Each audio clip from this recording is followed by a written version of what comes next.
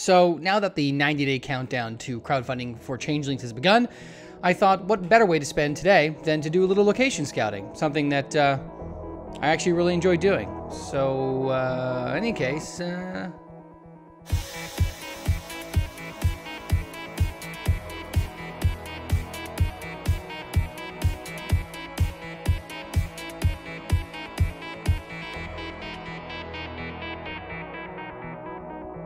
I went up to Frazier Park, California today to do a little location scouting for Changelings. Things are finally starting to get rolling with the short film. They were kind of on stall for a while, trying to deal with getting back to work and some other stuff like the holidays and whatnot. So yeah, we're getting back into the swing of things and went to Frazier Park, California. It was a random, totally spur-of-the-moment thing. I thought that I just wanted to get started doing something. I think, and in the spirit of that, I am going to be doing something for the next 90 straight days in order to just try to get this channel moving, get Changelings moving, inject some discipline into this producing process for Changelings.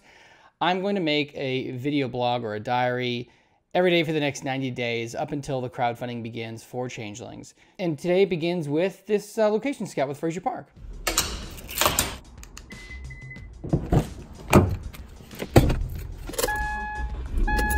Oh boy.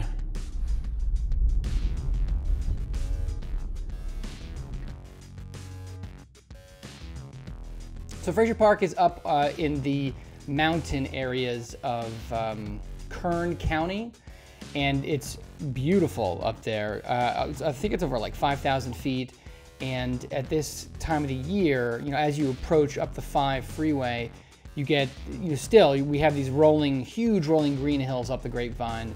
I think it's all farmland. I'm not exactly sure. Yeah, so I got to, went up to 5 today. It's about 70 miles north of Los Angeles. It's just north of Ojai. Frazier is a mountain town. It's about 5,000 feet. You know, thankfully, I felt like it was a small miracle today. There was zero traffic going up to Frazier, so it took maybe an hour to get up there because I think I was speeding the whole way like a moron.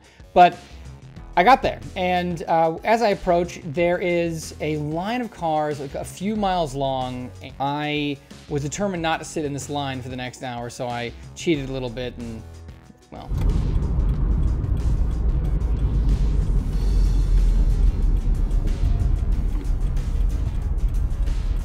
So I was able to skirt the line. I guess us Americans aren't as good as waiting in queues like our British cousins. I finally make it to Frazier Park, and I knew that it was a small town. I think it's less than 3,000 people population, but it has the look of a town that I'd want to shoot in. It just feels very rural, feels very lived in. People dress differently, everything smells differently. It's a beautiful little town. And at this stage of the weather, you know, this season, winter, it's all the trees, they look like little fingers crawling into the sky.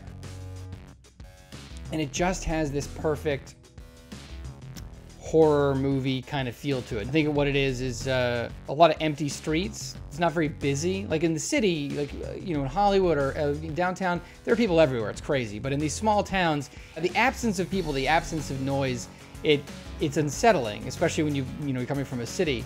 To be in a region that's so quiet, you know, you hear every little thing, and that's what's great about movies that take place in the woods and whatnot. Like any branch that cracks is a potential threat somewhere out in the darkness.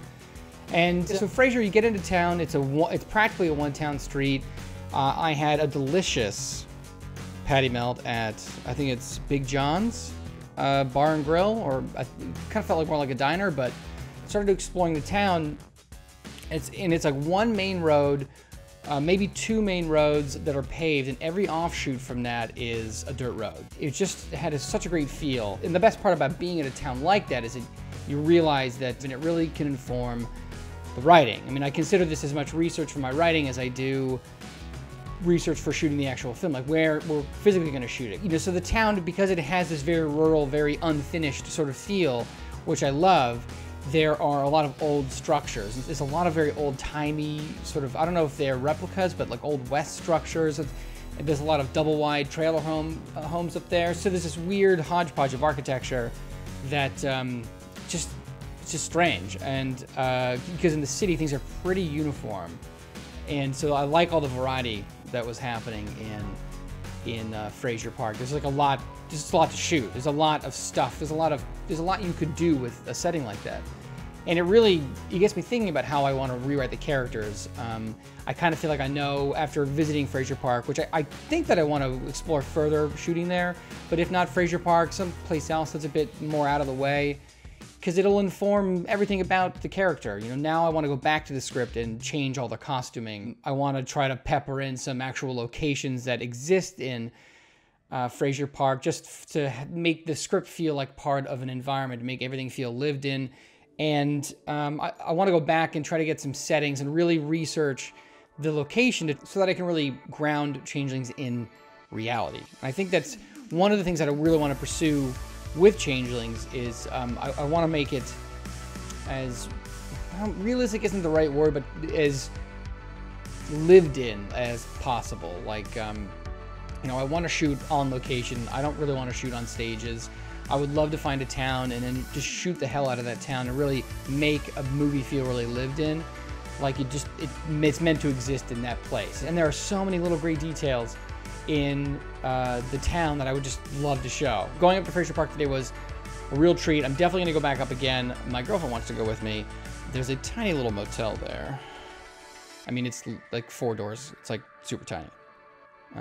That's how small the town is. There's like a storage place called like Sue's Mini Storage, and all the doors to the storage place are like the width of my shoulder. After I'm walking around for a little while, I'm sure that I didn't look suspicious with my gigantic 5D and my lens, so I needed to zoom into buildings that were a little further away, and I'm sure I didn't look creepy whatsoever. But I made a little friend while I was up there. This poor stray husky was wandering around the streets. I called animal control a couple of times, or one of the animal services there. Nobody answered. You know, it's a super small town, so services just, you know, probably, I think most of them are closed today on Sunday. And so he almost got hit like 3 times. I tried to keep him off the road as much as I could. I called animal services. This beautiful dog, I hope he's okay. But I had to go, and I wasn't sure what else to call. When I left, he had sauntered off into some other properties. Yeah. So I made a little friend while I was up there, and then I had to get out. I had to get back down to LA to record this and to begin this diary process. Being a writer, I'm always stuck in my own head, and I'd prefer to write with a partner, but my partner's been really busy working on a TV show. We haven't had time to really get together to write, so I'm reaching out to you guys. You know, I'm gonna be laying my story out here for you about Changelings. I always want to hear my audience's thoughts about what they think, you know, about how the process is going, or any suggestions, anything I might be missing. And, you know, I love horror, and hopefully you love horror, because that's what this is going to be about. This diary is making this horror film, Changelings. So that was my trip up to Frazier Park. I might go back in a couple weeks or a month, maybe as the seasons change, so that I could see, you know, how things, you know, how the environment changes up there. I'm feeling really good about this process. Now that I've explored a location, I'm going to go back to the script. I'm going to enhance the script and keep working on it, so that by the time I get to actually shooting it, it just feels like, you know, a real lived-in place, you know. So hang in there, guys. Stick with me. Check back tomorrow for the next entry. I've got an announcement for the music regarding the sizzle for the upcoming crowdfunding campaign, and I've got a composer for that sizzle track, and tomorrow we're going to talk about it. All right, guys. Catch you later. Thanks for watching. If you like what I do here, hit that subscribe button, find me on Steam, and support me on Bitbacker. For only $2 a month worth of Bitcoin or Bitcoin Cash, you'll get exclusive content, early access to everything I do, and access to my private Telegram channel, where you can ask me any question you like about the process of making Changelings with cryptocurrency. All right, see you there.